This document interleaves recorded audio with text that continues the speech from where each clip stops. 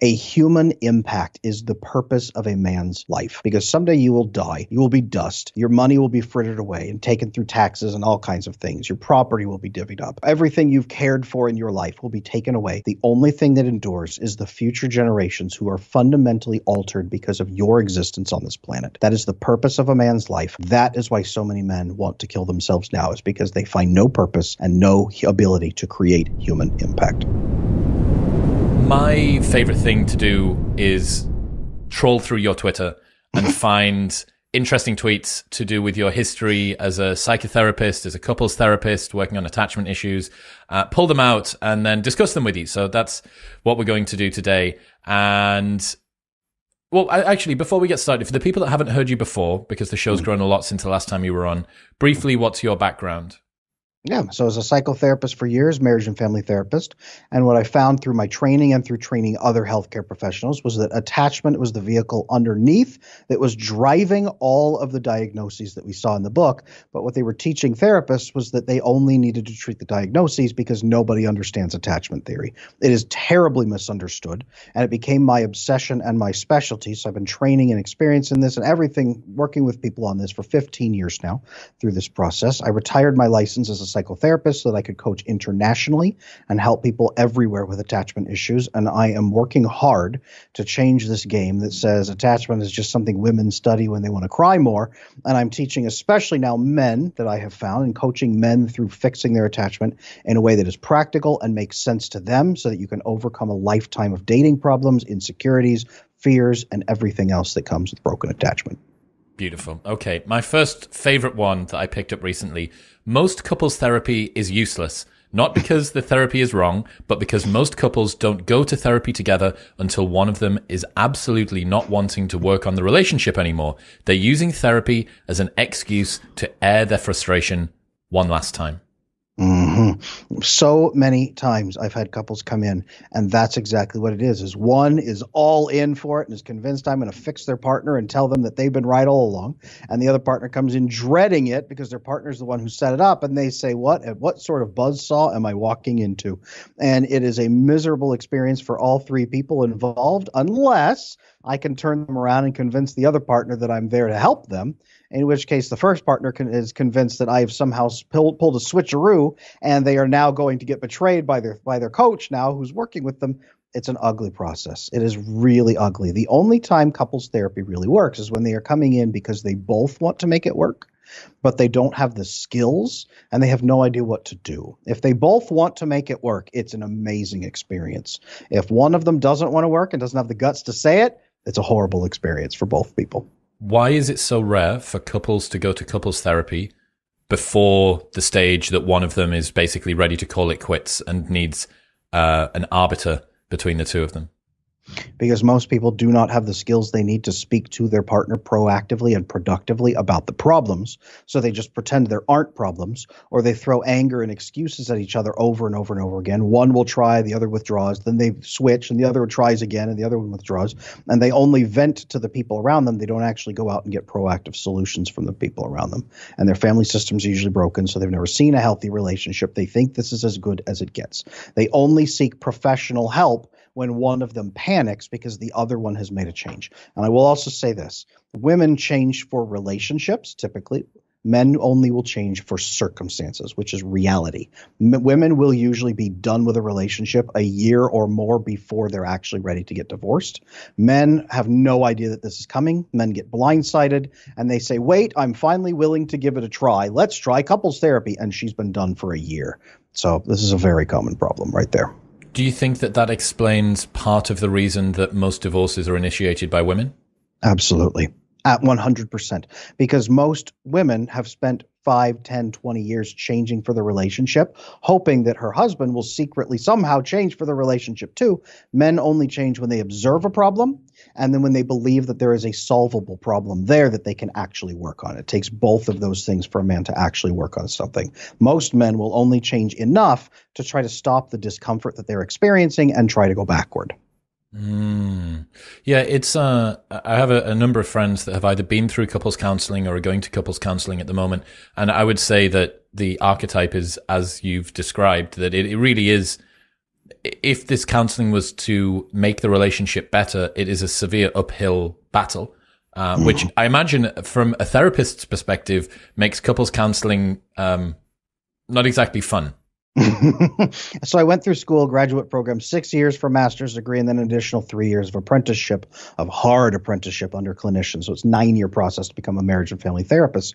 9 years of training of them telling us you will get burned out on this job. Couples therapy is hard. Couples don't actually usually get better. Very few of them do. It's hard work, and you have to completely detach from their outcomes, because otherwise you will drive yourself crazy watching one couple after another tear themselves apart, and there's nothing you can do to help them.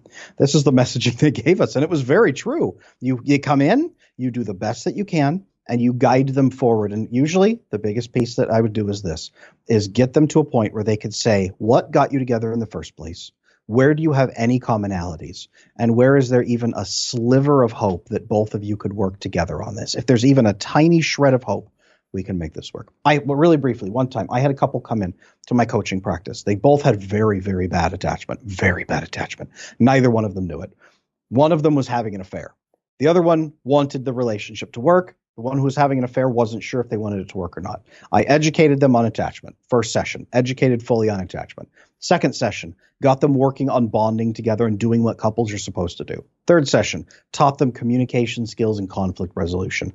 By the fourth session, when they walked in, both of them were happier in their relationship than they had ever been, even as newlyweds, even as they were dating. The person who was cheating said, absolutely not. I'm going to do this marriage. It's amazing. They had healed their attachment together, and they were now growing closer to their friends and their family at the same time. It only took 3 sessions of doing the deep work because both of them were committed to it.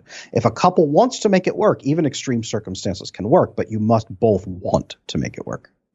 How does a pair of people who have got ingrained responses, habituated thought patterns, routines built into their communication style, the way they relate to each other, the way that they show up to each other, how can it be the case that 3 sessions is all that it takes to deprogram something which, at the very least, we're taught should take 66 days to break and make a new habit? It's absolutely true. It's curious because here's the piece, is so many people are living with a decision they made when they were 1 year old that said, I am scared, I am hurt, I am sad, I feel vulnerable. People will abandon me, or people will betray me. There is something wrong with me or with other people, and I am not ever going to be able to be open again because I will never be this hurt, this scared, this vulnerable ever again for the rest of my life. They don't even remember this decision. But that foundational belief has been set into their brain as an absolute fact of the universe. Gravity pulls things down, water is wet, and love is impossible, and I must live in fear for the rest of my life to stay safe. That foundational belief, once you hear it, and say, well, I have been believing that, but it's probably true. And someone comes in, an attachment expert comes in and says, it is not true. Here's an alternate model for living that is possible. I want you to think about it over the next week and tell me if it's ruining your life or if this is something that we could fix. And they'll think about it and it ruins it for them. And then they start seeing the matrix and they say, wow, maybe there is 2 different ways to live. And maybe I've been living the wrong way. Maybe I'm willing to learn. And then they learn it. Once you got it intellectually, cool. Once you experience it, that's where it begins to change. Because when you experience the difference, your brain chemistry balances out, right? I deal with the 5 big brain chemicals. There's more than this, but the 5 big ones we look at: vasopressin, oxytocin, GABA, gamma-aminobutyric acid, and serotonin. Those 4 are absolutely crucial to get through your good relationships. If you don't have good relationships, you've got a dopamine button that you can punch like a monkey. This is where people have porn addiction and all kinds of addictions and phone addictions and gambling addictions. It's because their brain chemistry is off from their wounded relationships that they've never been fulfilled. It is like a duck that is terrified of water, so it lives its whole life on land. It's like a duck who will never fly because it's terrified of the sky as well. It's a duck who is continuously walking because it thinks water or flying is going to kill it. That's what these people are like. As they experience even a little bit, the overwhelming brain chemistry that floods through them from good relationships is like a duck who finally learns to swim or finally flies and says, this is not just not scary. It is exhilarating. It's everything I was built for. Your brain is built for these things, and the addiction to the good takes over. and it heals you much more rapidly than most people are expecting. It is not about habits. It is about cultivating the right experiences so that your brain takes over for you. The public school system treats boys like defective girls, then raises girls to act more like boys. Check the CDC's medication rates for ADHD in boys and antidepressants in girls. What's going on there? The American school system is designed to churn people out into factory settings or churn people out into a prison setting or a corporate setting in a cubicle. And it is not designed for young boys who are not designed for corporations or not designed for cubicles, prisons, and factories. It is simply not going to work that way. So it punishes people who stick out and it medicates them down. We have the medical system here in America, the medical model of mental health. I work with the response model. If something is off, the person is not responding right, or the situation is not right, there's something happening where we need to change their response, not medicate them into oblivion because there's something wrong with their brain. Boys are not defective girls. Boys are boys, and we need to create a system for them. Why the female set point? Why presume that boys should act like defective girls? It's the same reason that overseas, when American companies ship their jobs overseas, they usually pull in female workers into their sweatshops because they are quiet, they are more compliant, they just sit there, they do what they're told, and they will do the tiny tasks over and over and over and then go home without complaining. They are most unlikely to complain or cause a fuss. They will simply do what they're told. That is why. That's the model that we want here in America for boys. So you've got higher agreeableness, a little bit higher on average conscientiousness. I mean, you know, you look at the rates in schools at the moment and girls are out achieving boys when the Title IX and some adjustments have been made to the way that the education system works. And I think it is plain that the current version of schooling that you have is more suited to a female nature, or you could, in reverse, say that female nature is more suited to the current iteration of schooling. There is a conspiracy out there that says that school has been purposefully sort of reprogrammed to make it more difficult for boys. I would be much more tempted to presume that it's just it's not a coordinated effort to keep boys down by the school system. It's simply the way to have the most peaceful sort of classroom. And each individual teacher is optimizing for the most peaceful classroom, which is the one where students aren't doing things with their hands, where they're not running around outside, where there's easily structured timetables, homework as opposed to exams, all of these sorts of things. They are done out of convenience, not out of malign coordination. Absolutely. Yeah, there's enough idiocy in the world without bringing malice into it. It's okay to be sad. That doesn't mean you're depressed. It's okay to be worried. That doesn't mean you're anxious. It's okay to experience trauma. That doesn't mean you have PTSD. Not everything is a diagnosable issue.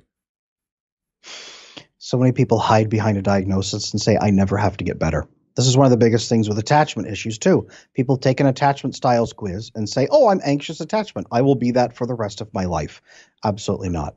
That is the medical system that says you have a disease. We must treat you for the rest of your life. You will go through 10 years of therapy and take 5 medications.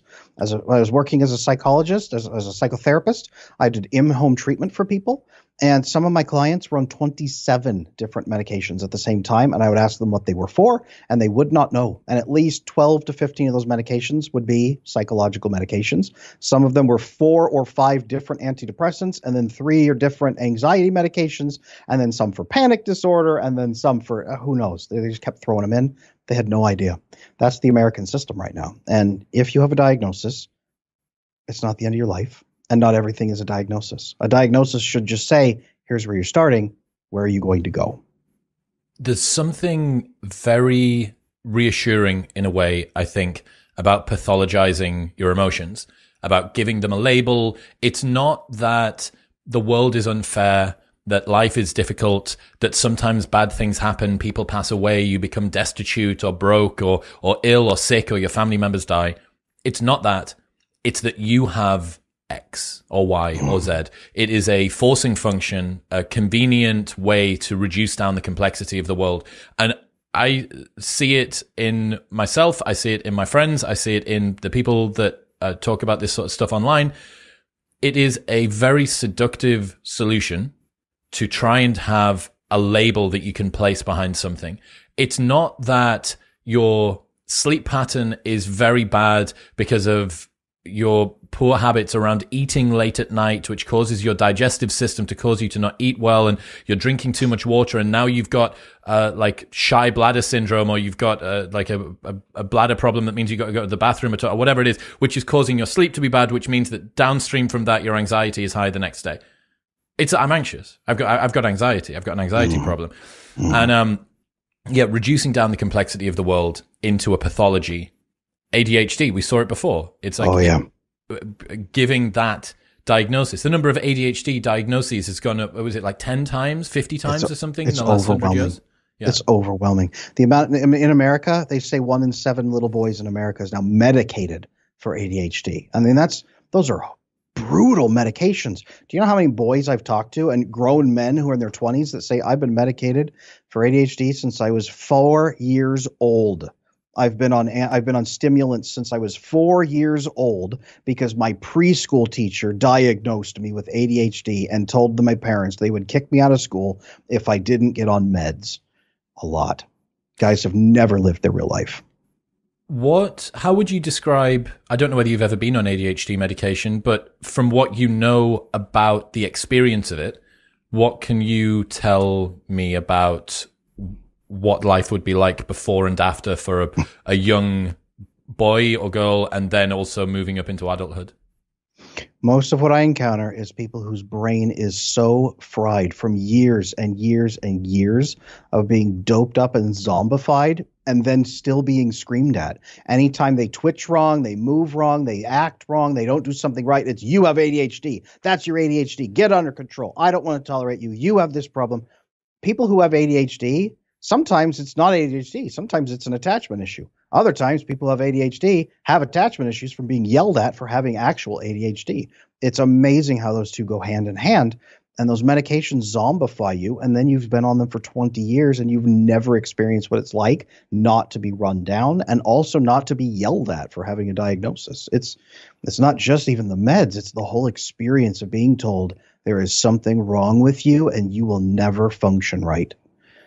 What was that psychological experiment where they took children who had minor stutters and emphasized the stutter? Yeah. So they encouraged one group and said, hey, and encouraged them, and the stutter got better. The other one, they stressed them out to the max, and it made it so bad some of them couldn't even talk. It was 100%. If you encourage, they heal. ADHD, by the way, some people call it type E personality, entrepreneur. Some people who thrive in entrepreneurial settings have very ADHD style brains and behaviors, and they can do amazing when you get them in the right areas. Boys with diagnosed at least with ADHD do amazingly well in non-traditional schools. When you get them in there, their achievement goes through the roof. But that's not what we're doing. We're not focusing on that. Because we have a one-size-fits-all education model. Not everybody's got access to a Waldorf school or some sort of outdoorsy type thing, which means that if you are a child or a young boy or perhaps a girl who has ADHD, you are a square peg being shoved into an incredibly round hole, and there are very few alternatives. I think, was it Elon Musk who dropped out of Stanford after his first seminar? I think he lasted less than half a term or something. And, you know, you're looking at a guy, whatever you think of his philosophy and his politics and his businesses, who is very capable at doing a lot of diverse things. That screams just like weaponized, commercialized ADHD to me. It is. Weaponized ADHD is right. And that's why he can achieve the way he does, most likely. When you harness it right, it's an incredible power. When you live in a society where everything is one size fits all, then you are a giant living in a city for very short people, and nothing is going to fit right. You're going to bang your head everywhere you go. Let's also remember that saying, you know, having an ADHD problem, every pathology that you want to talk about is a spectrum. You know, even the most focused person in the world is the first percentile on the spectrum of ADHD. There's no point at which you hit a marker and it's like, oh, at this point you're ADHD. Even you could say this about obesity, right? When you name somebody as being obese, it's actually a kind of arbitrary line that's like, okay, above BMI of this particular thing, and BMI is just this decision tool that you've decided to use. But we're talking about a spectrum here, and ADHD is a function of a bunch of other like phenomena and manifestations, the way that people behave and show up in the world. The same thing would be true for anxiety, for depression, for whatever it might be.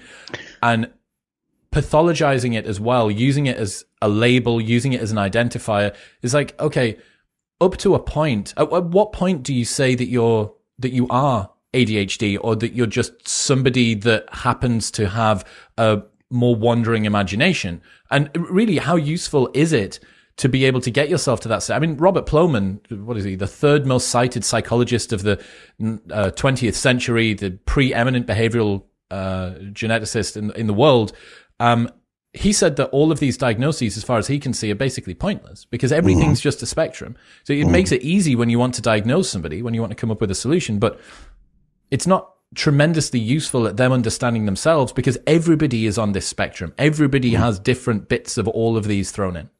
When I was at graduate school, one thing they told us was, when do you undiagnose someone?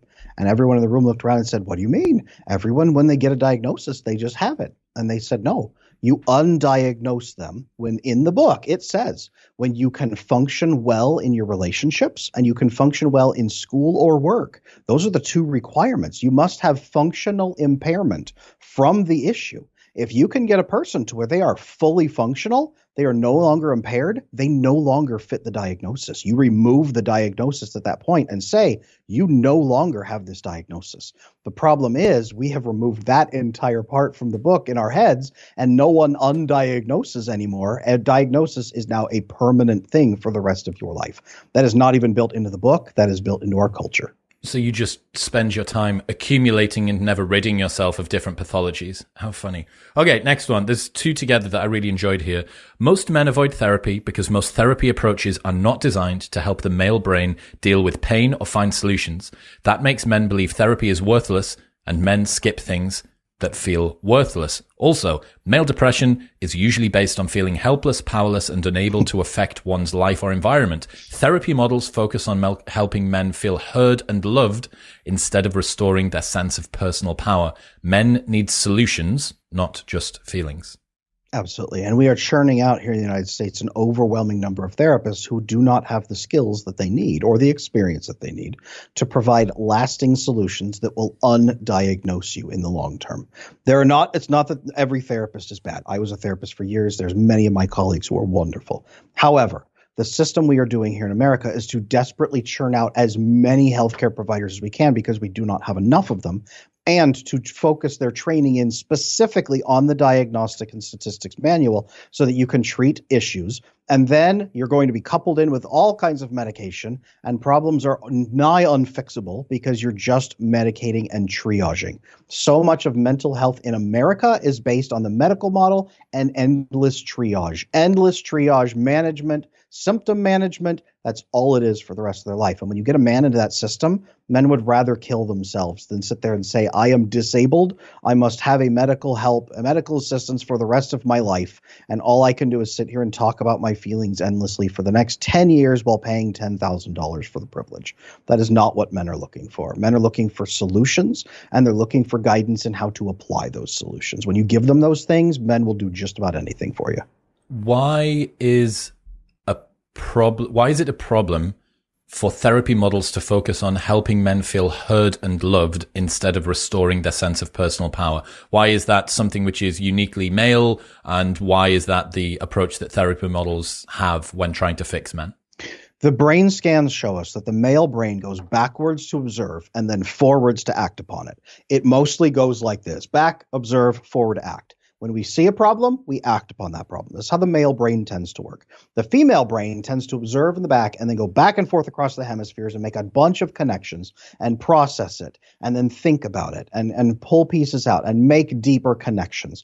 That That is often why women communicate to process with each other, to share with each other, and they need to feel heard. They are also fairly risk averse, typically. So a woman doesn't typically want to be the one who makes the final decision, but they value being heard so they can have input on a group decision that all of them, their brains go back and forth and make a decision together so that there is shared reliability and shared responsibility among the group. Men want to observe and act upon it and solve the problem. When you have a therapy model that just makes men feel heard and loved. Okay, they kind of feel heard. I feel heard. And they kind of feel loved. Well, I kind of feel loved. Now I feel like a useless piece of helpless garbage that other people are sitting here loving. That means they just pity me, and I am just an endless creature of pity who will never solve any problems. It almost makes them worse. Is there a point where it helps men to feel heard and loved? Absolutely. Do men not need to feel heard and loved? No, they do. But it just makes them feel like they are being pitied. And that is something men would rather die than experience for the most part. You said as well, most therapy approaches are not designed to help the male brain deal with pain or find solutions. What's the deal with pain, Elmer? I can see the find solutions. That's the back and forth. That's the I have the information. It's time for me to enact something. What about the deal with pain thing? Most women, when they experience pain, what they will typically do is look for comfort with other people, look to share that and be nurtured as they experience the pain. Women are very adaptable. They are wonderfully adaptable. So they endure through the pain by building connections and relying on those connections. Men hate that. When men experience pain, if they then have to go and just be a burden to someone else, they feel worthless. They would rather march off into the wilderness and die, most typically. Men need to deal with pain by finding a way through it and finding a purpose through it so that they can push through that pain, push through the pain receptors, push through that and follow that mission. If you do that, men can go through the pain and put it in its place because they no longer feel helpless against the pain. There is a reason for enduring the pain. That's what men need. Can you tell that story about the Blitz in World War II again? Yeah, so there's research that shows through the Blitz in World War II, psychiatric hospitalized men who were comatose, they would sit there, they were just miserable, wretchedly miserable. But when things started happening around them and society needed them, when the bombs started going off, when everything happened, they were needed. All of a sudden, they had a reason to get up and go do something. And that impelled them to pull out of their pain, out of their struggle, out of everything, and go do what they were supposed to do.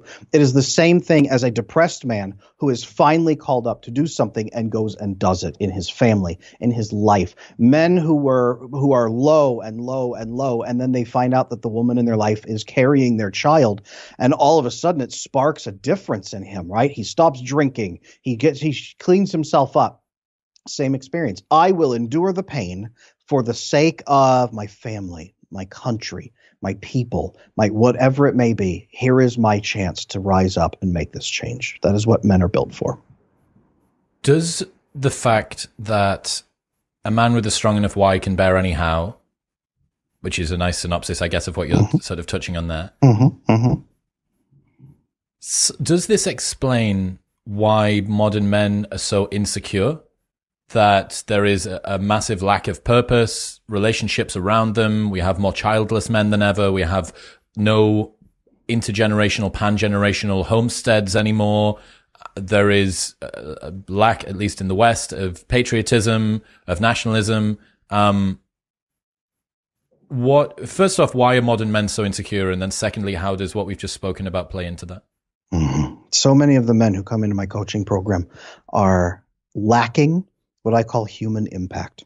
They have no ability to create human impact in their life. That's what a legacy is the lasting human impact that endures after your death. It does not have to be biological children, although that's one of the easiest ones to point at and create. It can be adopted children. It can be mentored people that you help. It can be people you rescue. It can be an organization that you build. A human impact is the purpose of a man's life, because someday you will die, you will be dust, your money will be frittered away and taken through taxes and all kinds of things. Your property will be divvied up. Your everything you've cared for in your life will be taken away. The only thing that endures is the future generations who are fundamentally altered because of your existence on this planet. That is the purpose of a man's life. That is why so many men want to kill themselves now, is because they find no purpose and no ability to create human impact.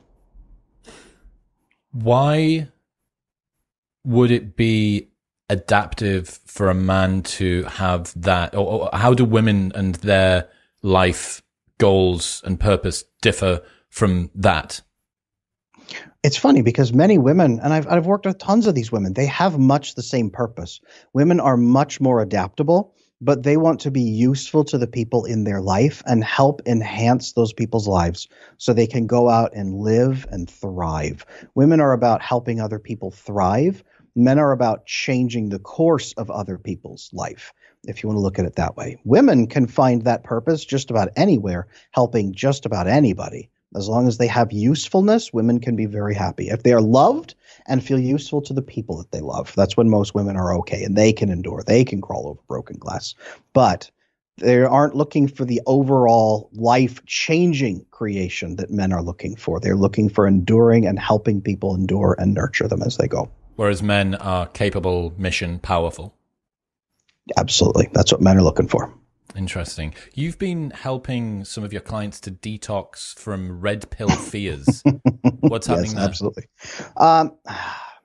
So many men who grow up either insecure, with insecure attachment, they say, something's wrong with me. I don't know what women want from me. I'm scared of women. You know, I'll try to please them like I please my mom. And then they're not happy about that. And then what am I supposed to do? How do I ask for sex? How do I communicate my needs? What do I do? Like, we're in a weird society. Women are kind of confusing. Dating was really hard. It seems like women are really picky. What do I do? Then they encounter a woman who hurts their feelings, usually a woman who's very chaotic, may have a personality disorder. Borderline personality disorder stands out pretty hard among the women who really devastate these men. And they have such a horrible breakup experience that they're agonized. And then they find online somebody who's willing to say, look, women really are horrible. Red pill culture teaches women have borderline personality disorder. All of them. It's normal for women to feel that way. They don't even feel anything like humans do. They don't feel like men do. They are incapable of loving you the way you want to be loved. There's a book, I believe that I'm pulling that quote from, which is a big red pill Bible that they use. Women are not capable of the depth of loyalty and love that you are. You have every reason to feel scared of women, and you need to control them. And that is just all it does is switch men from anxious attachment style, where I think I am the problem, to avoidant attachment style. Everyone else is the problem, and I must manage them like livestock while getting sex from them, and then dump them the moment they try to build any kind of intimacy or connection with me and make them live in fear all the time. And that's what red pill does, is swap from one horrible life system to a different life system that's just as horrible, if not worse. Guys come into my coaching practice and say, Adam, I hate how I have hurt women for the last 5 years. I am lonely. I am miserable. And I'm realizing this sucks. What is the alternative? Is there even an alternative? It seems like red pill is right, but I'm just as miserable as I was before. What do I do? And I pull them in and I guide them through it. Either they have slept with 300 women or have never slept with a woman before because red pill has made them so petrified of women that they are terrified they're going to be eaten alive. I guide them through that because there is a third option, which is to actually be a human being who connects to other human beings with trust, with honesty, and understanding what red and green flags to look for in relationships and how to communicate with women as if they are human beings too. And that's the magic. What if you could go in and tinker with the current world of men's dating advice, red pill, manosphere stuff? What would be the main lessons that you would try to dispense with? Talk about commitment more and be very clear about what you want.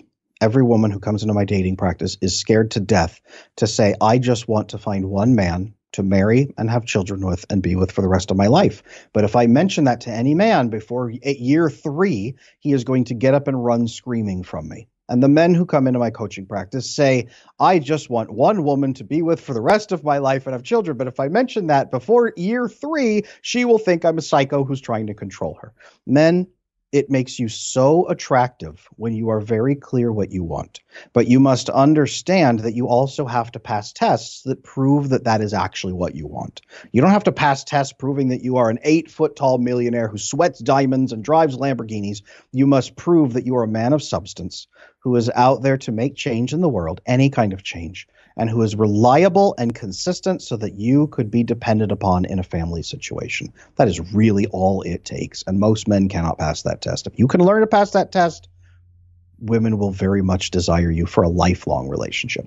How do women enact that test? Women enact that test typically because they believe your words up front, but over time they begin testing you. They begin challenging you. When you do something that is completely against what you have claimed you want in life, when you say, yeah, I want a committed, loving relationship, and then you're secretly scrolling through porn. When you say, yeah, I want to get married, but maybe in like 8 years. When you say, I'd love to have kids, and you have never interacted with a child in your life and you have zero interest in children and keep pushing them away from you when they try to talk to you. When you are just smoking pot in your underwear playing Xbox instead of building a business, a side business, or advancing in a career or doing anything, they look at that and say, where are you at? Like, you're not actually doing anything. What are you doing? Be the man she would want to be married to instead of promising her that you are going to change into the man she wants to be married to. Do that on the way to building your good life. You will find a woman who wants the kind of man you're becoming. Do you not think that current men's advice touches on that topic? Current men's advice says either completely disregard women as you build your empire, or be so fearful of women that you end up manipulating them and playing games with them because that's all that they're capable of doing with you, and you must keep them at arm's length to keep yourself safe. That is by large the majority of men's advice that is out there on the internet right there, and it's terrible. Well, I'm looking at this very deeply at the moment, and one of the trends that I would love to try and tune down is this adversarial relationship between men and women. And I understand. I think that, there's a little bit of credence to say that men's and women's dating strategies, mating strategies, in some regard can be a little bit adversarial. Mm-hmm. We are evolutionarily programmed for them to not always align perfectly, but on average, they have to align at least some of the time, or else there wouldn't be a fucking civilization. So and it's not really so much about the adversarial nature, because even if you're the biggest Dan Bilzerian Chad in the world, you're only talking about you and like 10 birds, right? Yeah. It's only you and 10 girls that you can have. Let's say that it is exclusively refined and constrained within dating and mating. Mm-hmm. That's your adversarial relationship. Okay, that means that there's 3.5 billion minus 10 women on the planet with whom you should be able to have a non-adversarial relationship. Mm-hmm. And this isn't just coming from the men's side. This is absolutely r/the pink pill, r/female dating strategy, mm-hmm. All of that stuff that's just as toxic that comes from the women's side. Mm-hmm. All of that stuff says the other sex is the enemy. Mm-hmm. They are someone that you should fundamentally mistrust. Mm-hmm. Fundamentally, any gain that they have is your loss, and any mm-hmm. gain that you have is their loss. The goal is to walk away from the table with as many points on your side as possible, mm-hmm. and as few points on their side as possible, or just discount mm-hmm. what the situation is left with. It's so scarcity mindseted. It's so negative sum, not even like neutral sum. It's straight up negative sum scenario. And that adversarial relationship between both mating and non-mating men with women mm-hmm. blows my mind. Let me tell you exactly where that comes from. It comes from something called avoidant attachment style. Avoidant attachment style is a belief from childhood that there's something fundamentally wrong with other people, that they are incapable of acting morally just or with any kind of faithfulness towards you when the stress is on, that they will always default to selfishness. So you must endlessly pump up their positive feelings to then get them to do what you want them to do in return, but you must also keep them at arm's length so they can never get in deep enough to see your human weaknesses, betray you, turn on you, rip you apart. That is avoidant attachment style. It comes in two different flavors. There's the nervous type, where they just try to keep safe from other people, and then there's the manipulative type of coercing, controlling other human beings. These two can lead into things like antisocial personality disorder, narcissistic personality disorder. That's the extremes. What you're dealing with on both sides is avoidant men and avoidant women who want all of this. They want the pleasure without any real responsibility in the relationship because they are fearful. And that's not just the other side that they are fearful of. They are equally as fearful of their own side. It's just that they're trying to sleep with the other side, so it makes them more vulnerable to the other side than to their own side. That is what is happening there. It's avoidant attachment style setting the definition for dating throughout the entire world, because then they go out and the secure people and the insecure, anxious people try to earn their approval and live with them and connect with them. They set the tone for the entire dating pool for the whole world that way. How effective have you been at deprogramming red pill ideology from men who maybe don't have a lot of real world experience? I have men come in who are so deeply terrified of women that it is like working with the worst trauma cases that I worked with back in the day in a low income, high risk clinic. It is like the ER of trauma experience. Men come in so overwhelmingly petrified they can't even imagine opening up to a woman. What I teach them is exactly how to do that in a few sessions. And when they experience it, it feels so good that they are a duck learning to swim in water for the first time. And then they realize how good it actually feels. And the experience they have scares the crap out of them. So they leap backwards and pull back. But then they ease back into it again as she reassures him, as she doesn't pull out a knife and stab him in the heart like Red Pill has proven that it will happen. No, she actually embraces it and enjoys the intimacy with him, and he enjoys it too. It is just a matter of, can he believe it or not? Is he willing to give it a shot? If he's willing to give it a shot, we can get him there through experience. What would you say to the guys that follow the Red Pill ideology and would say that's blue pill, white knight thinking? You don't understand how women actually work. This is you don't understand the dynamics between the sexes. If you open up to a woman like that, she's not going to accept you. You're going to end up being hurt, and she's going to sleep with the 6'4" lumberjack that lives next door. Yeah, I would say that if she has severe personality disorders, maybe she would. The number of women who have severe personality disorders is excessively low. If you look at the actual number of women who have overwhelming numbers of partners and just leap, but you'll find that it's brutally low. It's a tiny sliver of the female population that do that, and it's down to very much personality disorders or extreme avoidant attachment style. Most women are just looking for a loving relationship to be with you and feel safe with you and build a family with you and be the wind at your back as you achieve your goals through the rest of your life. That is what the vast majority of women actually want. And I say that as a man who has built my own business, who has 4 children with a woman I've been married with for 14 years now, marriage and family therapist for years, now a dating expert and dating coach. I have seen this through thousands and thousands and thousands of relationships. Women just want that love with you. It is nothing like what you have heard, but yes, there are women out there who can hurt you, and you've probably been hurt. And your experience right now is 1 of 1 or 3 of 3, because you attract those women because your own problems attract those women because you, by your nature, reject the good women. Learn how to not reject the good women. Learn how to be a good man yourself in romance and in love, and you will find the right woman. And if you can't, I will show you how to do that.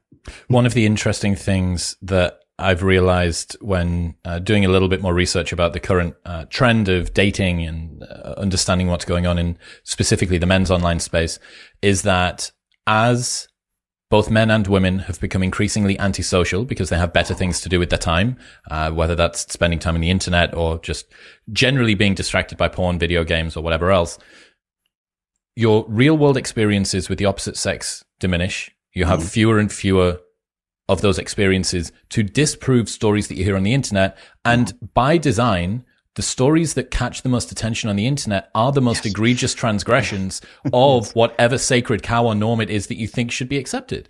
If some woman, while her husband goes out to get the milk, fucks the mailman and his dog, and he comes back to find that all 3 of them in bed together, you go, well, yeah, obviously that's going to get 100,000 upvotes on Reddit because it's fucking insane. And that's not me saying that this sort of stuff doesn't happen. The dog thing, maybe not. But the point being that there are vicious, both men and women out there who are very malign and have a ton of malice in them and, massive red flags. But because a lot of the world has no ulterior real world experience to disprove this, you end up with that model being used as, oh, well, this is what all women are like.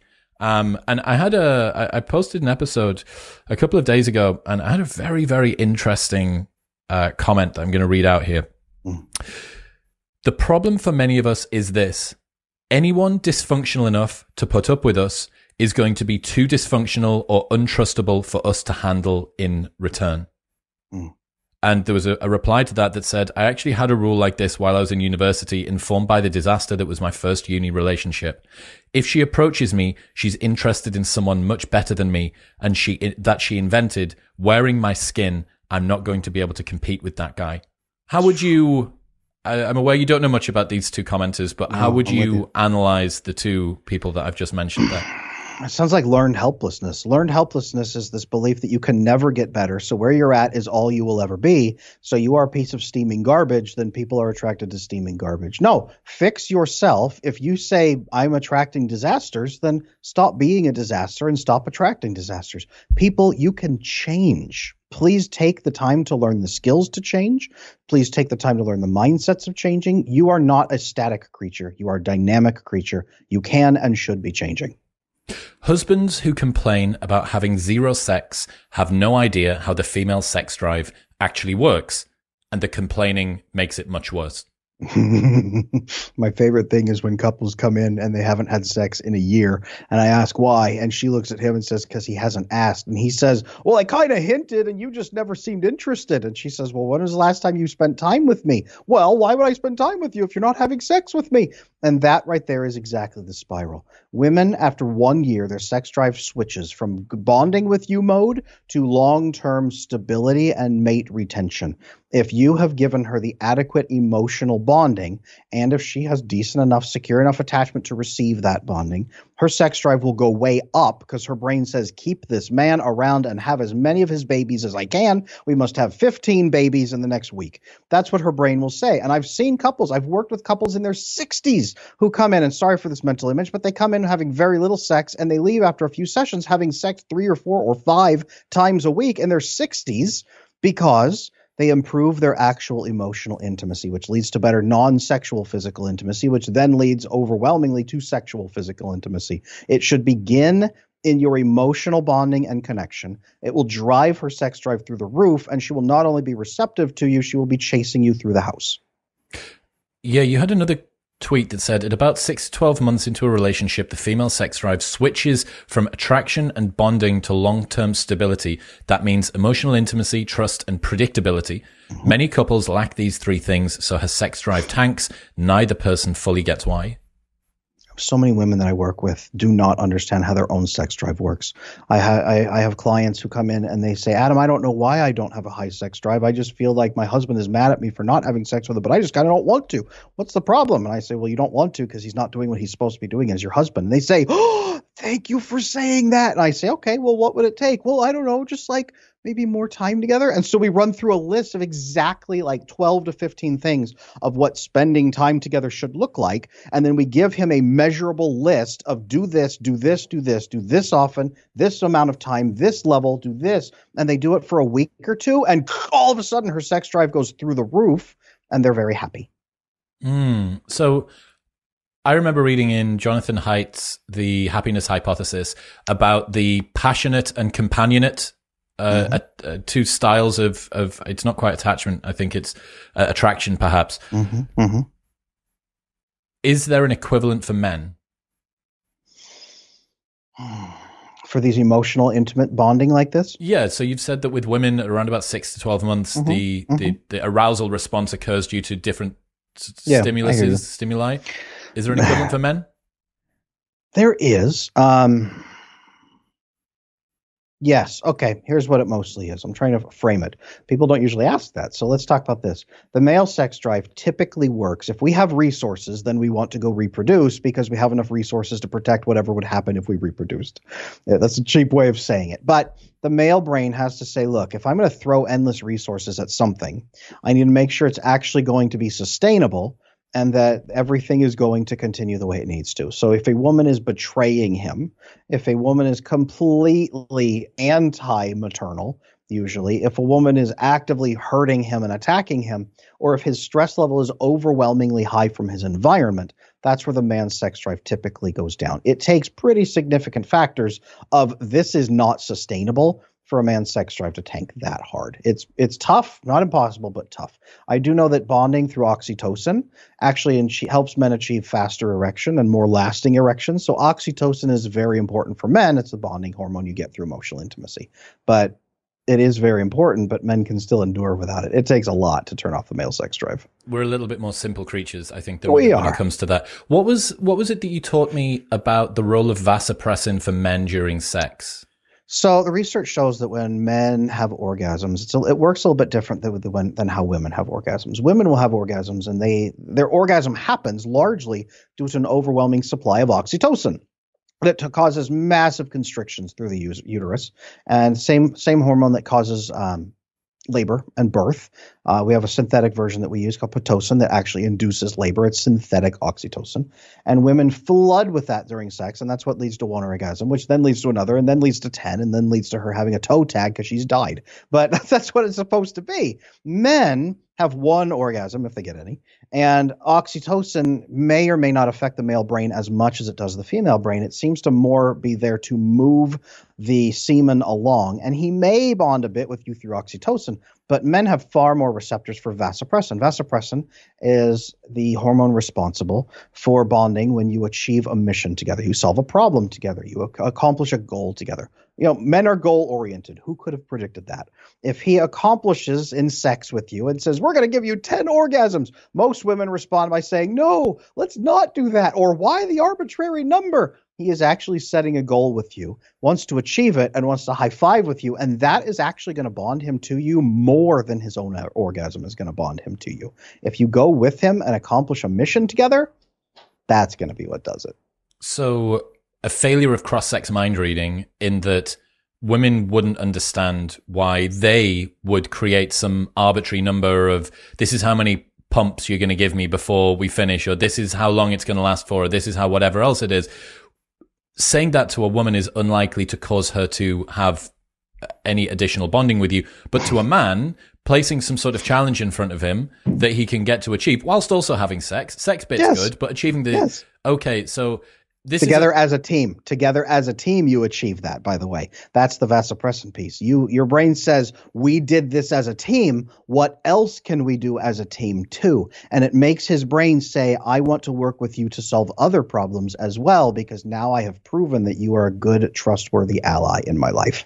That's the key right there. What is the takeaway lesson for women in the bedroom with regards to vasopressin and maximizing that for men? Stop not asking for orgasms. Stop just letting it not happen. Stop just laying there and closing your eyes and thinking of England. Actually engage in it. That's all right. I'm okay. Ladies that are listening, if you want to close your eyes and think of England, that's actually certified by me as something that's totally okay. If she could say, hey, look, this is what does it for me. Help me achieve this and I will be your best friend. And they do it and then tell him that was amazing and how great it was and do it, but mean it. Don't fake it. Don't be pretend. Do it and accomplish it together and then celebrate the win together. That's the other thing is most women are so embarrassed when they have an orgasm. Do it, embrace it, and celebrate the win together as a team. And man, you guys are both going to have a much better time. I'll just tell you that. What in your time looking at the sex lives of men and women, were the most common reasons for women struggling to achieve orgasm? Usually because they have their own attachment issues. So they're either avoidant where they fear oxytocin. So you'll see them pull away during physical intimacy. They will prefer to be facing away from you during sex so that there's not physical, emotional intimacy. They will pull away after sex, get their clothes on really fast and try to pull away. And they're not comfortable with that closeness. That's one big one that I work on is oxytocin aversion, usually through avoidant attachment. The other is anxious attachment. So they're massively insecure. They are doing the sexual act to try to please their partner. It's not like they're a prostitute. They're trying to make their partner feel good and feel joyous and loving so their partner won't abandon them. They are trying to be useful to their partner. Sex then is a performance. It's an act to make their partner feel good. They are absolutely not focused on their own sex drive at all. Working as a couples therapist for years, I didn't see even one divorce case where at least one of the spouses didn't have attachment issues every time. But most couples therapists aren't trained in attachment and don't know to check for that. Mm-hmm. Attachment is what makes you connect to another person so that you can say, look, I'm going to tell you the truth. Let's deal with the truth. We will get through it together and we will solve this problem. If you don't have secure attachment, it is very hard to cooperate to solve problems. Then you get people who are just defensive, running away, trying to escape, managing their partner, pushing buttons for years and years and years until they reach a point where they have pushed too hard and it's now broken. I've seen, especially since our first conversation, a massive proliferation of discussions around attachment. On the internet, I've had researchers like Jessica Baum on the show. She was fantastic. But I do sometimes worry about people who talk about attachment getting out over their skis a little and not only using it for situations where it maybe doesn't apply, but also using it erroneously, similar to how you tried to sanitize some of the men's advice earlier on. What are the things that attachment doesn't explain, doesn't do? What would you tell the world about attachment that it isn't, and that people need to dispel in terms of attachment myths? I get this all the time. People, especially of political persuasion, start asking me, hey, is the other side doing X because of attachment? Is it all just down to attachment? And what I tell them is this: attachment forms the foundation of your life, and it can definitely color some choices. But we will not know some of the intricacies until we fix attachment. And then we need to look at what remains. And then we'll be able to solve those problems together as actual human beings working together with respect for the human dignity, instead of screaming at each other, assuming everyone is our enemy. Attachment doesn't touch everything. It touches a lot of things, but we won't know what it doesn't touch until we have fixed the massive epidemic in our society that, by the way, is increasing. The research that I've seen lately says up to 65% of people now might likely have an attachment issue and don't know it. So the research is definitely proving it's going in the wrong direction. We need to turn that around so that we can figure out what is and isn't attachment. I also heard that theories around attachment being exclusively or even majorly contributed to by childhood rearing are coming under more and more scrutiny. Now, 50% of everything that you are psychologically is heritable on average. So presumably there's a huge heritability component here. Are there any elements of discussing attachment with regards to childhood rearing? What's missed there? Do people get out over their skis too much with regards to that as well? And how else is attachment contributed to? The biggest piece that I see is I have people come to me and say, Adam, I think I have attachment issues and I don't know why. My parents were actually pretty cool. They were actually pretty loving. I don't know what's wrong with me. What I see is people whose brains learned through experience, something called an attachment wound. Through some sort of painful experience, your brain learned that it is not safe and it will do anything to avoid that. It's like experiencing a trauma. So being in the NICU, we call it the NICU, when the baby comes out and they get put into there too early, they get put into an enclosed chamber and they're trying to keep warm, but they don't get physical contact. The brain separates out and doesn't get what it needs for those first few months. A child who's hurt, a child who's abandoned, a child who's traumatized.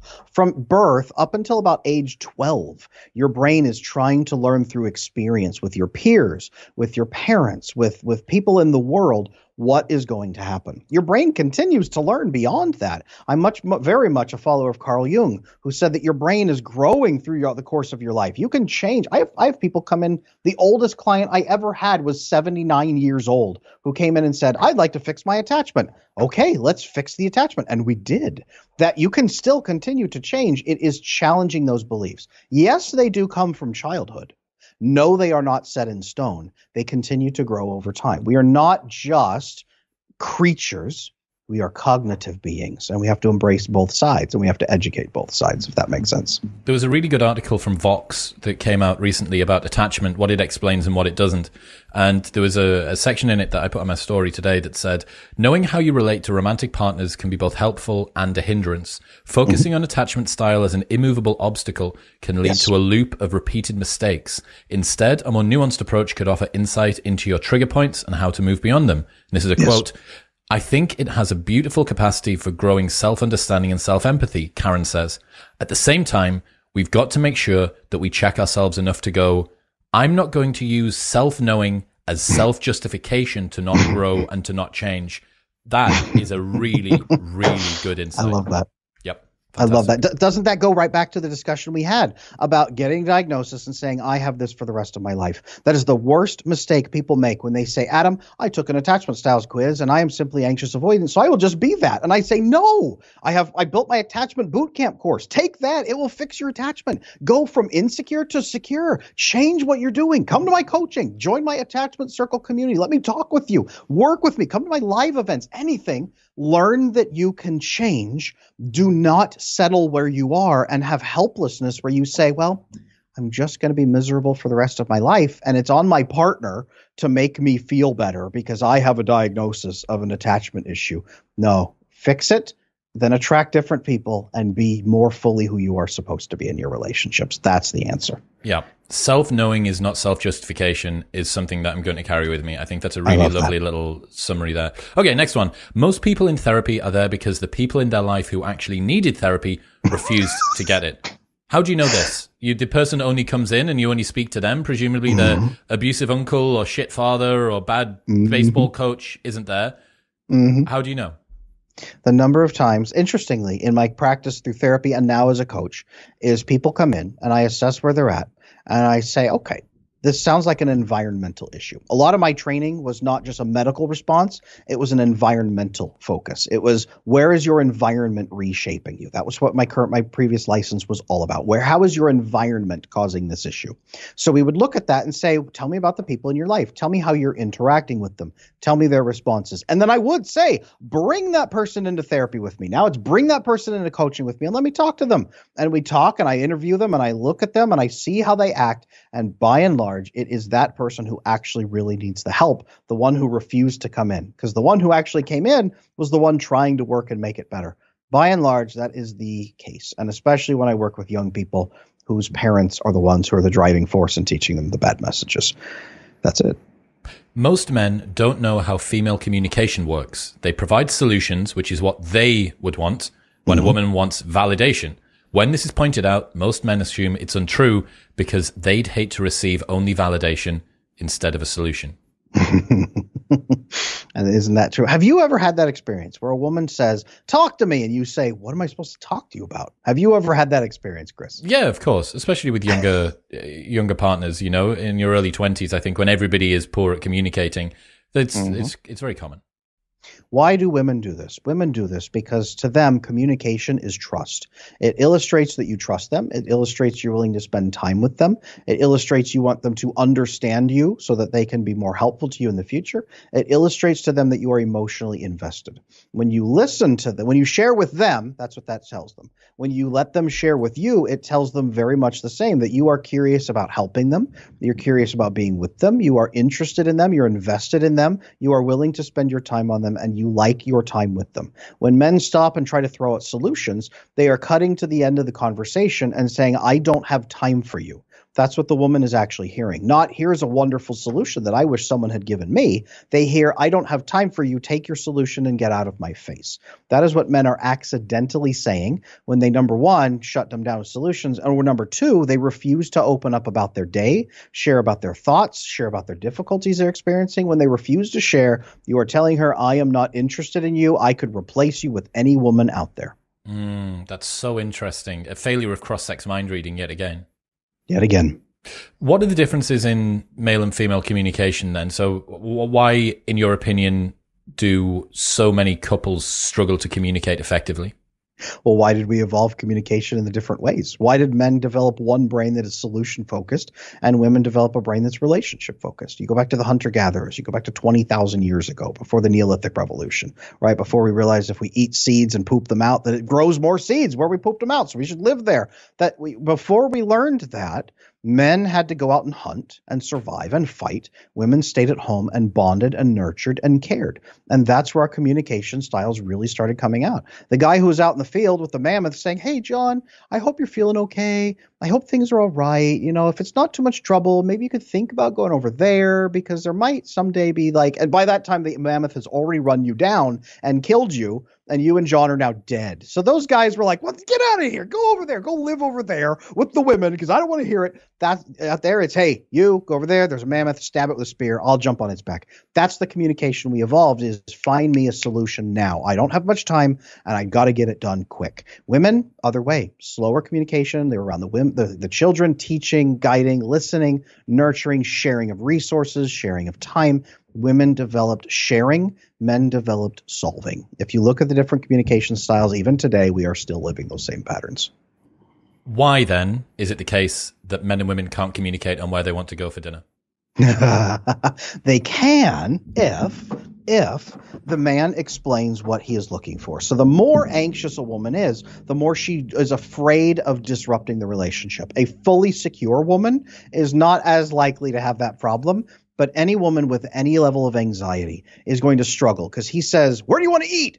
and she doesn't think selfishly and say, I want to eat over here. She says, what would he want to eat? What's a good answer for us? What's a good experience for us? Where did he want to eat last time? Would he want to eat there again? Well, and then anxious women, their brain kicks in and says, but if we pick wrong, he could be mad. He could have a horrible time. It could even lead to us breaking up. I don't want to do that. And they cycle out like that, and then they get stressed out. And then the other half of women have a mental problem, a mental load problem, where they've been struggling with it and making decisions all day, and they're exhausted and say, just you make the decision. You're the man. You tell me what we're supposed to do, because they're resentful, because they feel overburdened and stressed out. And the guy is sitting there going, just pick, just eat. Where do you want to go? That's why that fight is happening, because he doesn't see that happening under the surface, and she doesn't know how to convey that to him either. That's why men and women will starve to death slowly, arguing about what they wanted to eat for lunch last week. One of my boys has got a solution that he uses when he wants to go somewhere. His partner is the woman is pretty sort of decision oriented in any case, so it wouldn't be an issue to get her to contribute where she wanted to go. So he has used neurolinguistic programming to trick her into going to the place that he wants to go to. So what he says, he proposes the place that he wants to go in the negative. So he'll say, listen, with regards to dinner this evening, would you be opposed to going to Cheesecake Factory? And she's going to say, well, like, I mean, who's opposed to going to Cheesecake Factory? No one's opposed. And it's like, well, look, I'm not opposed to going to Cheesecake Factory. There's maybe somewhere else. Well, no. If you're not opposed, my preference would be Cheesecake Factory. And given that you're not opposed to it, and this is my preference, how about we go Cheesecake Factory? Which I actually think is like a really fantastic, although slightly manipulative way to go to Cheesecake Factory. It sounds like a couple that needs to work a little bit on balancing out. But hey, you know what? If it's working for them so far, they haven't killed each other, then power to them. As much cheesecake as you want. Okay, next one. That's right. Most women with attachment issues ramp their sex drive through the roof, even more than usual at the start of a relationship, and then nosedive the moment it becomes long-term, and they hate themselves for both sides of it. I made so many women angry with a comment along the lines of this one on Instagram, where I posted that if she is just you, if all she thinks she has to offer in the relationship is her body, then she really has nothing to offer in the relationship. And so many women got angry at that, because so many women, that's all they feel they have to offer. It's an endless act of, please don't leave me. I will do anything to make you like me.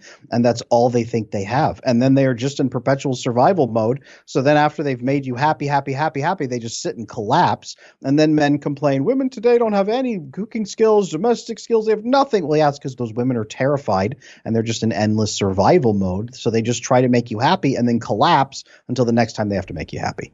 That's unfortunately how it goes. Why would the sex drive fall off a cliff after a while? Because it is built on emotional intimacy, and women who have those attachment issues, those insecurities, are incapable of receiving that good love and reassurance, even if he's giving it.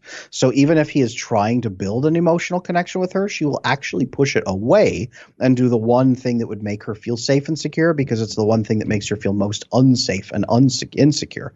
That right there is the problem. Those women actively reject the very thing that would enhance their relationships and their sex drive. So a man who gets into a relationship or a one-night stand or casual sex with a woman who is very performative in the bedroom, in the first instance, that's got to be one of the amber flags, at least for this kind of a personality, I'm guessing. Exactly. If she goes to bed with you on the first date, yes, it's a gigantic red flag, or amber flag in that case. Yes, it is. It's massive. If she is able to build any kind of barrier and say, you know what, I'm looking for some level of commitment before I will do these steps with you, and then she follows through on that and then continues looking for additional commitment, that's where the healthy women really are, to be honest with you.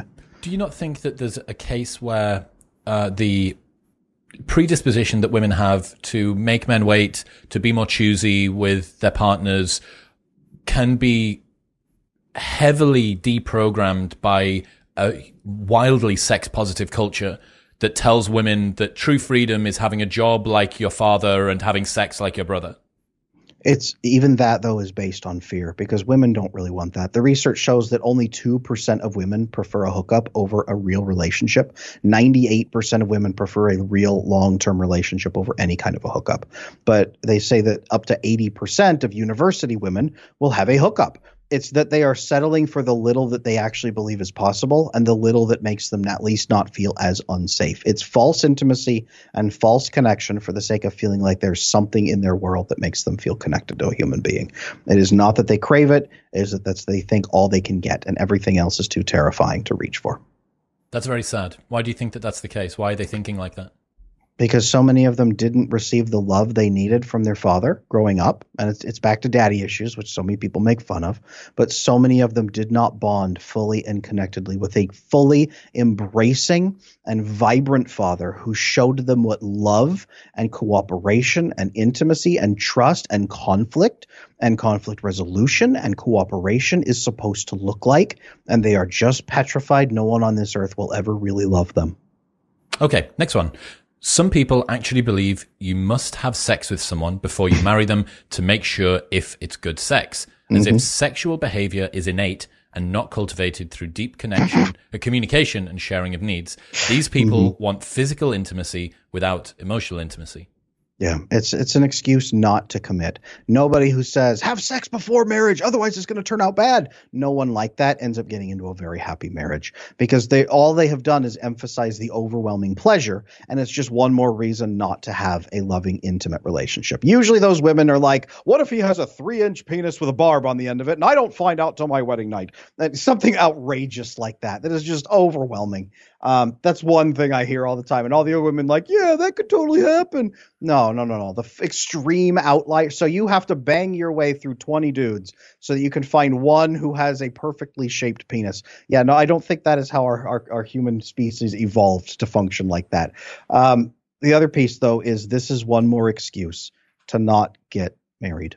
People will do everything but get married. People will have 5 children and 3 dogs and buy a house and move to another country and give their partner one of their kidneys, but will not get married because the concept of becoming responsible to another human being and being legally vulnerable in any way, shape, or form terrifies them. Those are the people that say you must have sex before marriage because what if it's bad?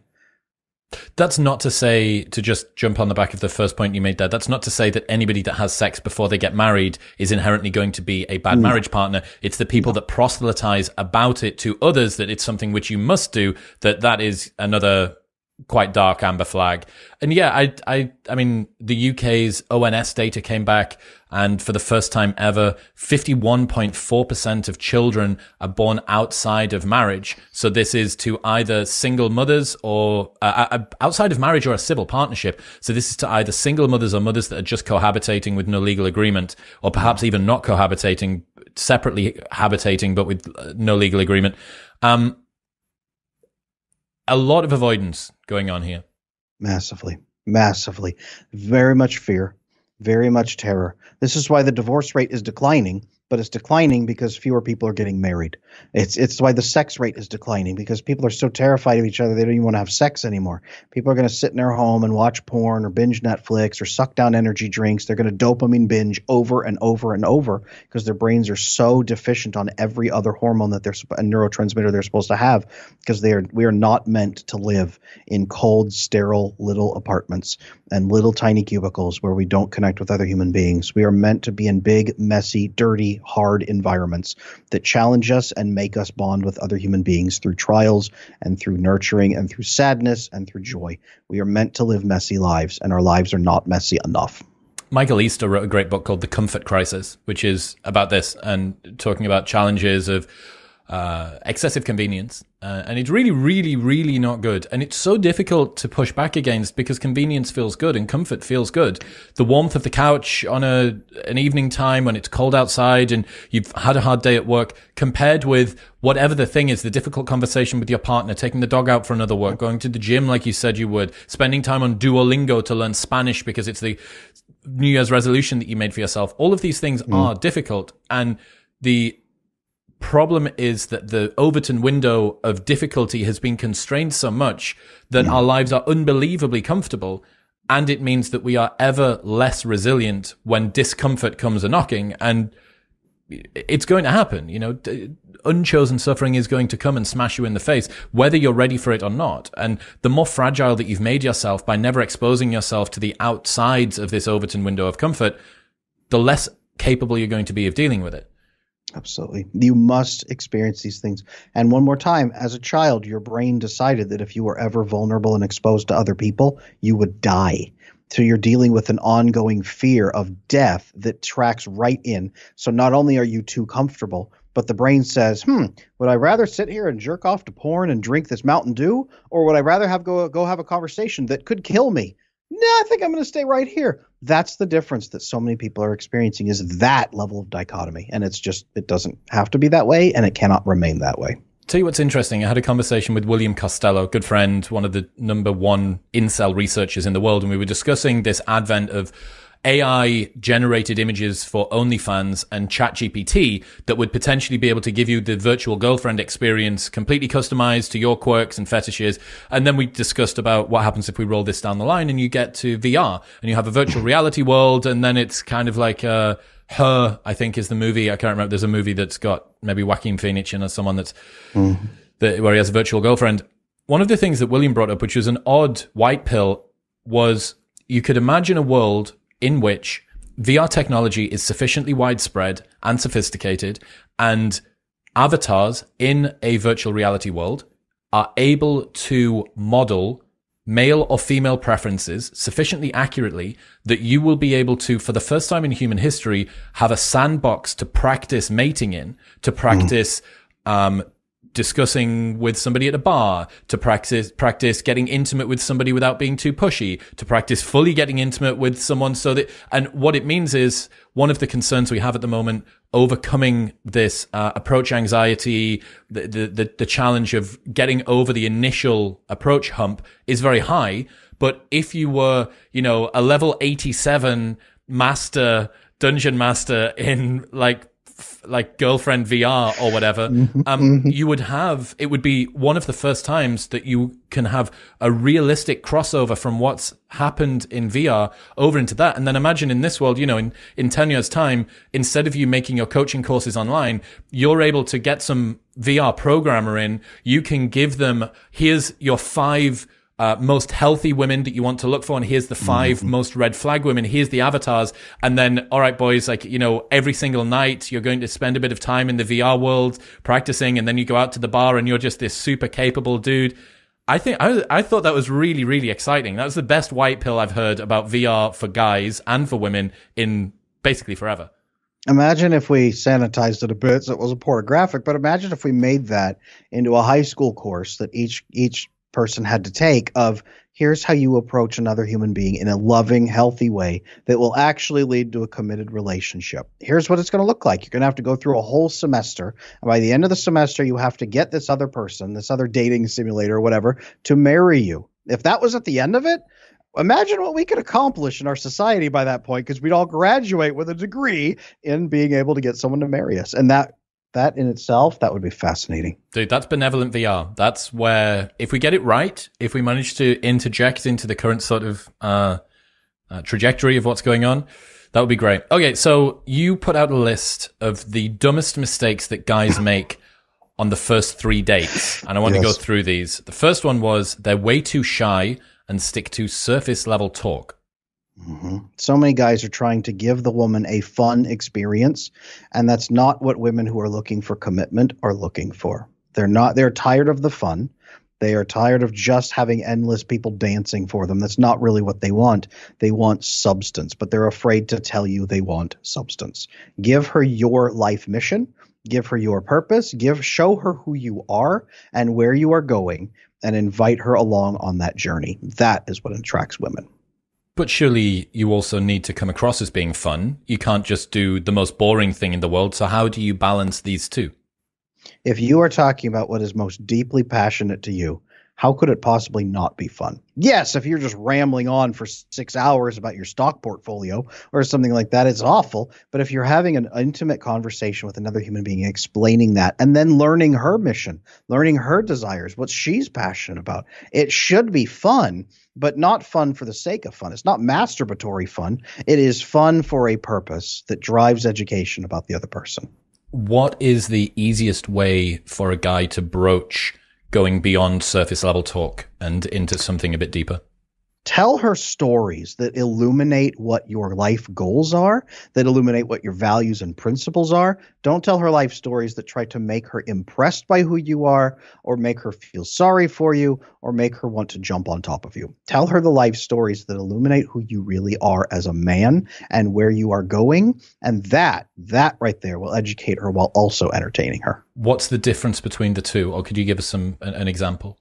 Yes, so many men default back to trying to explain what they've purchased recently, or they default back to how amazing they are in some way. They try to tell stories that pitch them as I'm better than my friends, or these are my exes. This is why I left them, because I was better than them, or whatever it may be, that you are trying to elicit a certain feeling in the other person that then makes them act a certain way. Instead, tell the stories that educate them while also entertaining them, and say, this is a glimpse into who I really am, convenient and inconvenient. Here is who I am, and here is what I'm trying to achieve. Those are the pieces. So you may say, let me tell you a story about my work lately. Let me tell you a story about this place where I volunteer. Let me tell you a story about my family. And you tell that story to show her who you are. There will be a lot of women that are listening, so I would like to know whether you think that this is something that guys that you go on dates with do regularly, or whether you would like them to do it more. The second one, they go way too hard with red pill and pickup artist tactics.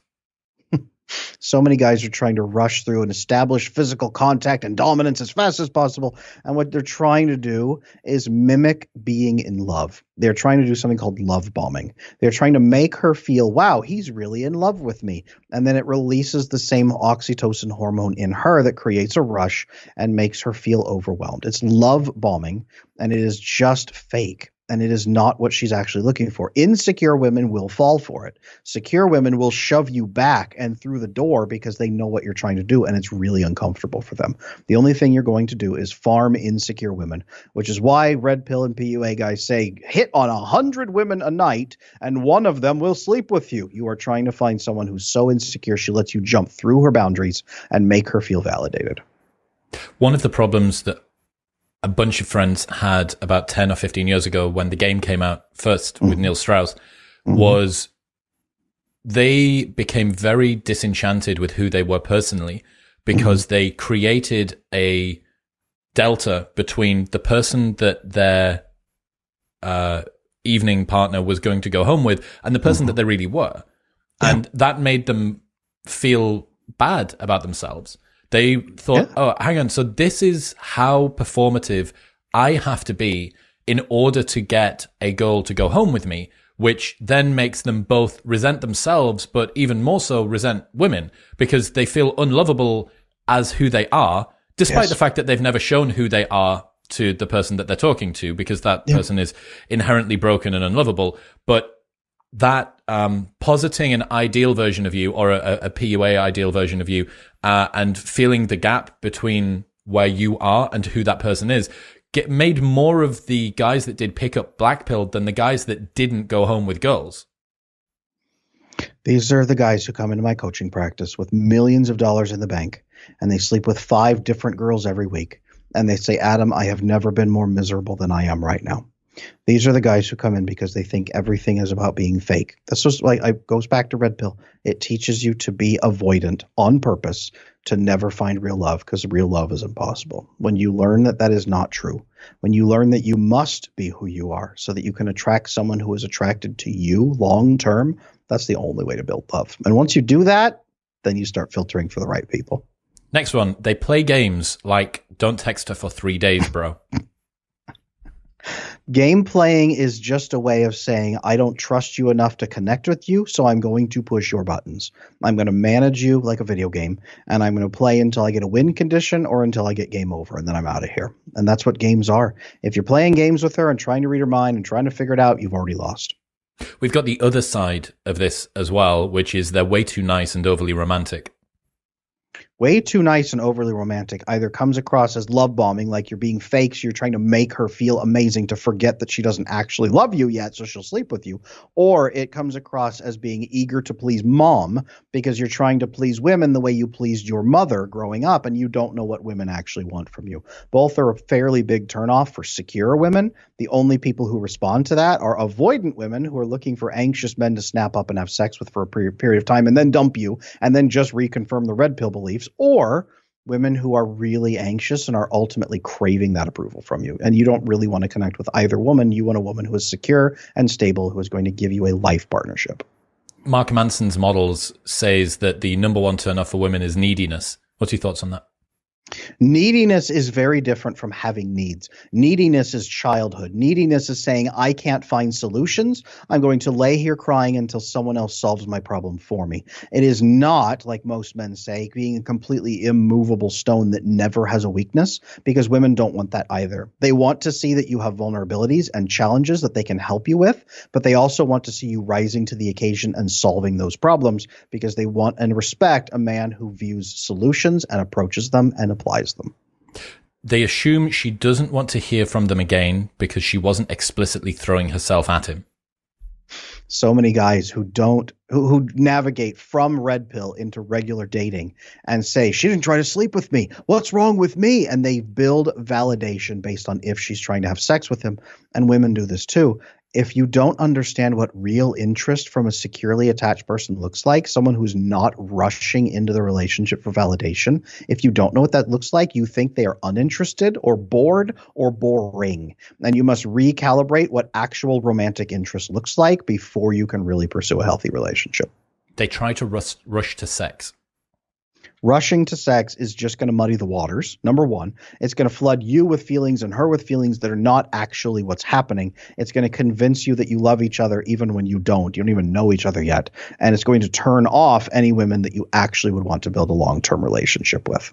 I wonder, I really do, would be very interested to get some more data around attachment styles and psychological stability correlated with whether women have sex either on the first date or how many dates it would be. And this would need to be revealed rather than stated preferences, because there's a pretty big observer effect here to perhaps give a different answer to the one that actually happens.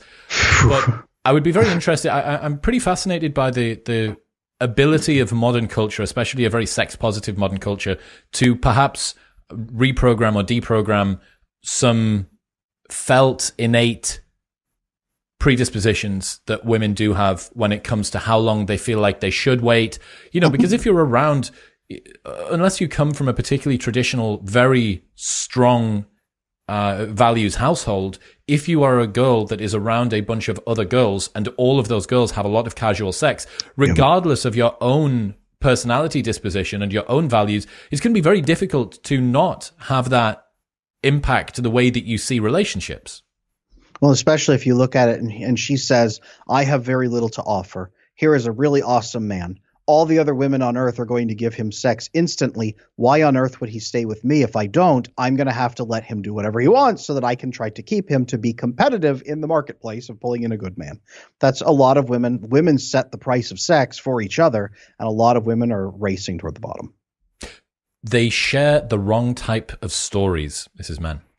Goes right back to what we talked about, is share the stories about your family. Share the stories that illuminate your good friendships. Share the stories about your accomplishments without being a pompous asshole about it. Share the stories that show her what you're building, not just what you've accomplished in the past, but what you're building for the future. Share the stories about your business. That tells her you have a business. Share the stories about your best friends. It tells her you have best friends. Share your stories about your best friends and how they are moral people. It tells her you spend time around moral people. Tell her stories about your mother or your sister or your family. It tells her that you value those people and you will continue to be around them. And it tells her what you do when you're in relationships. Tell her those stories rather than stories that make her think that you are a complete stud in the bedroom and you have $1 million in the bank. That's not what a stable woman's looking for. Final one. They don't mention commitment at all. Women are petrified to mention commitment. Men are petrified to mention commitment. Most people want it. everyone's afraid to talk about it because they think they will be the psycho in the room.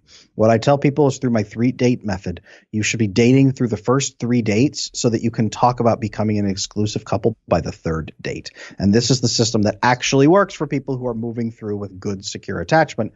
3 dates is all you really need to build an at least exclusive relationship. I'm not talking get married yet, but to know that the other person is the right person for you, 3 dates, and then you begin really testing for deeper commitment.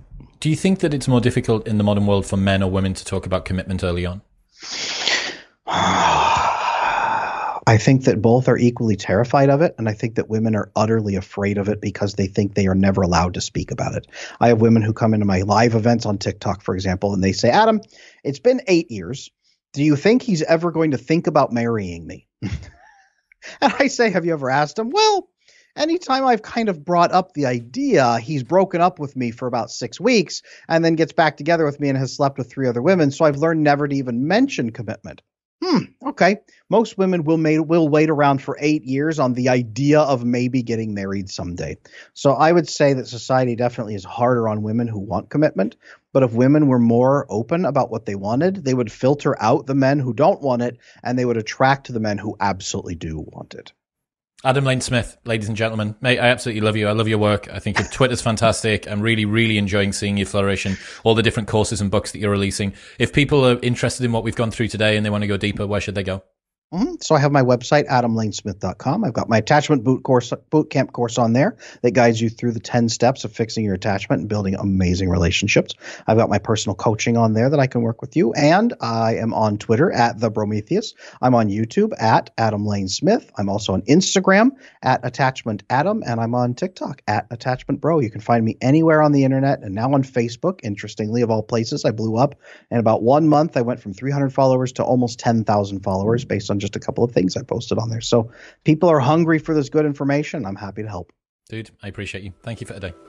Thank you, man. What's happening, people? Thank you very much for tuning in. If you enjoyed that episode, then press here for a selection of the best clips from the podcast over the last few weeks. And don't forget to subscribe. Peace.